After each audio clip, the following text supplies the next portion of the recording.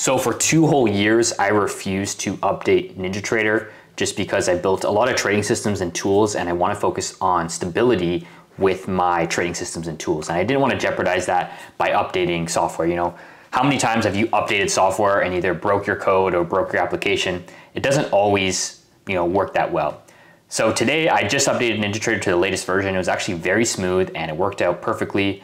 And I wanted to highlight some of the big changes that the newest version of NinjaTrader has that may be able to benefit you as an algo trader. Before we get started, hello, my name is Jacob Amaral. I build, code, and test trading systems and trade live with futures trading systems on the futures market to make a return for myself. If you want to learn more about algo trading and how to build your own trading system, see the links in the description below. And I've also switched over my brokerage to NinjaTrader as well. So that's what I trade with.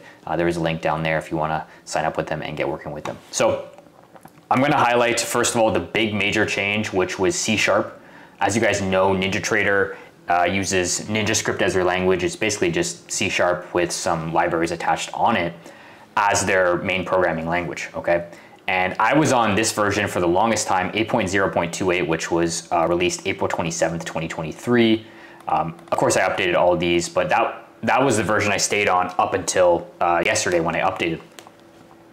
And this had C# version 5. Okay, so C# version 5 is extremely old. I believe it was released, if I double check here, history, where is the, there we go. So C# 5 was released August 2012.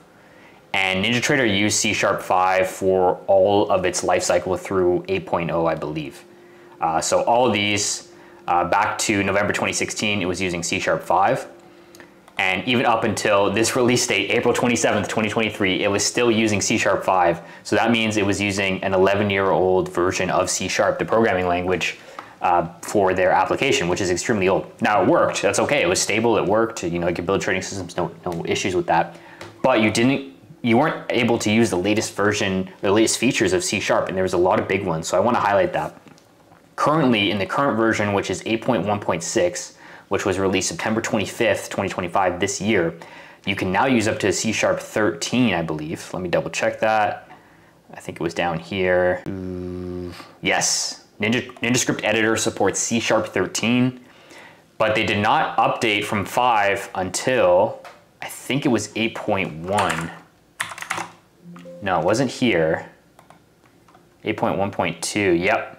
So they did not update to C# 8 from C# 5 up until, when was it? October 25th, 2023. So 2 years ago, they finally updated to at least C# 8. And even then, that's still, C# 8 was released in 2019. So okay, it was only 4 years old. But you can see the delay there. And I think, it wasn't their fault. Obviously, they want to focus on stability and smooth releases. So there was probably why there was that delay to make sure everything was working smoothly. Anyways, I wanted to go over the new updates of C# and what you can do. So I built a little test strategy here. So we'll go over 3 updates. There's a lot more. I would definitely recommend reading through C#'s changelog, but I'll update 3 kind of simple ones. So the biggest one is probably async await. So now you can build functions that are awaited, which means that you can wait for a value or return asynchronously. Now, I personally don't use this. I mean, my trading systems are simple and they have entry and exit signals. There's no reason for me to be awaiting something or needing asynchronous code. However, if you're doing something more complex where you're maybe, attaching to an API or doing a third-party API call, it may be, obviously through some type of request, usually a GET request, HTTPS, and you need to kind of await that return. So there's an example here of using that. And I actually updated my onbar update to use async, although I wouldn't recommend this without heavy testing. I'm not sure if the onbar update can even be an async method. I actually have to test that. But anyways, you can call it now and you can get returns. So here in our onbar update, we have a dummy variable called stats, which calls await get external signal async. And that is a task which has some type of API they're waiting a return for. So you can now do that. That's one big thing of C#. I think async was released in C# 6, but as we know, C# 5 was Ninja's default up until about 2 years ago. So that's cool. The next thing is you can now default variables within the class level. So here I commented C# 8+. You can see I can default this profit target percent variable to 0.1 here. Before in C# 5, you had to default it in the state set defaults state, which is here, which is still totally fine. I'd still recommend doing that. However, you do have that creative aspect of now defaulting it up here, which you may prefer. It might be more readable for you. It all depends kind of on your situation. So that's another cool update. And the last one is string interpolation. So this is kind of cool now. In C# 8, you can prepend with the $ symbol and put your variables in with formatting in curly braces. Okay, so in C# 5, before you had to do the plus sign, you had to append to the string, concatenate it with a plus and then the variable, and then you always had to add toString. Although in the print function with NinjaTrader, you don't have to add toString, it will automatically convert any variable to a string. But you had to do it this way. You can see it's a little bit longer. Now you can use a $ string interpolation and you can actually format it. So I believe this formats it in 2 decimal places, this F2 here, this RSI variable, and then the current bar. So you can see it's a little bit shorter in code. Obviously these changes are not massive. I mean, in the grand scheme of things, are they gonna make a big difference in your trading system's performance? No, but it'll make your code more readable and will allow you to be more efficient writing code. So it may be saving you time, and obviously that compounds over time in terms of savings. So anyways, you can now use C# 13 with NinjaTrader, which is great, cool. You can access all those new features. However, let's talk about the actual NinjaTrader updates that are going to apply to you as an algo trader. So this perspective, the updates that I'm going to be highlighting is for algo traders, not for discretionary traders that are opening up charts, making manual trades, placing stop losses. This is for people that are building automated trading systems and need the most access to in terms of features for building trading systems, creativity, that sort of thing. Okay, so a lot of these updates that NinjaTrader does is cool in terms of maybe you can do cool new stuff with your charts, or there's new features like this, pulse feature where you can see if an instrument or an asset class is long or short. But for me as an algo trader, I think for most of you, I don't really care about that. I don't use that. So those are more information for sure, which may benefit other people, but personally, it's not something I would use. So I'm going to skip a lot of this stuff. It's mostly chart stuff or making things look nicer, which is always great. Nothing wrong with that, but personally, I wouldn't use. The first thing that I like is this NinjaScript access to volume profile. So what this does is there's an indicator called volume profile in NinjaTrader, which shows if I were to explain it the best way I can, I personally don't use it, but off the top of my head, it generates volume at different levels and shows you where volume was most traded for an instrument. And now with NinjaScript access, you can access these variables like the POC, which I believe is point of control, value area, high and low. And now you can actually build it as a signal and make trades based on those variables. So I think that's really cool. I did take a sneak peek at that indicator, and it's more of a high frequency type of indicator because it uses bid and ask tick values. So it's not something I would usually build a trading system on, as when you use tick data, for most data vendors, you only get access to the last 6 months. And I prefer using 4 to 5 years to build trading systems. So personally, I wouldn't use it unless I were to buy, say, tick data for the last 5 years, which can be a little bit pricey. But I do like that. I think that's great, and I do want to highlight that. As I scroll down here, not really features I would use. I don't think there is anything other than the C# 13 update, which I think is great. I actually need to read up on it because I still don't know all the features that were added. Here we have bug fixes, nothing that is massive. I think that's good. Okay, so I'll go back one more release date. So that was 8.1.6, which is the latest update. 8.1.5, which is May 28th. There's something I wanted to highlight. Once again, these features I wouldn't really use. I think this is cool, the description of the indicator. I wouldn't use it too often, but it would be nice to read on what they do.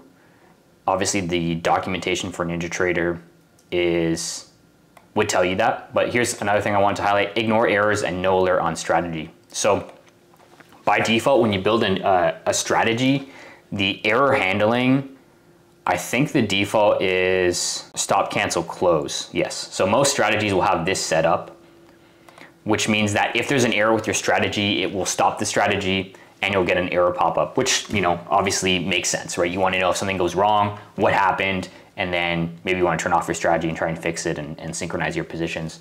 But now you can actually ignore errors. I believe there was a setting that said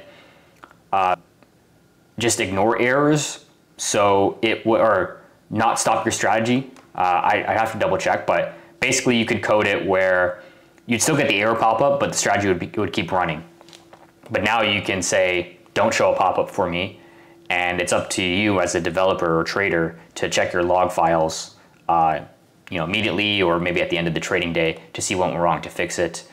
Personally, I don't think I would use this because I would like an alert on what went wrong, but maybe if you want to save resources, or you know, you're also manually trading so you don't want a pop-up happen, maybe that's right for you. But I thought that was interesting. Any other big features that I would use? Charles Schwab was a big one. So this was back in May, so it's been out for a while. But as you guys know, Charles Schwab bought TD Ameritrade a couple of years ago, I think in like 2019 or 2020, and they merged the brokerages. And now it looks like, you know, it took time to merge their APIs, and now they have an API. So especially if you're an equities or options trader, you can now build trading systems and trade it live with your Schwab account, which may interest you. I don't think it works for futures. I believe it's only equities. Once again, not something I would use because I already have a brokerage account, but that could be, it could be, you know, if you use Schwab, it could be an example for you. Any other major updates? I mean, there's a lot of bug fixes in terms of connections and obviously Schwab. Don't think anything massive.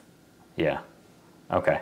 The other small thing I wanted to highlight, this was a big pain point for most people, but commissions. So setting commissions in NinjaTrader, and for the backtest to actually mimic those commissions, you had to use the Sim 101 account, which is the default Sim account on any NinjaTrader installation.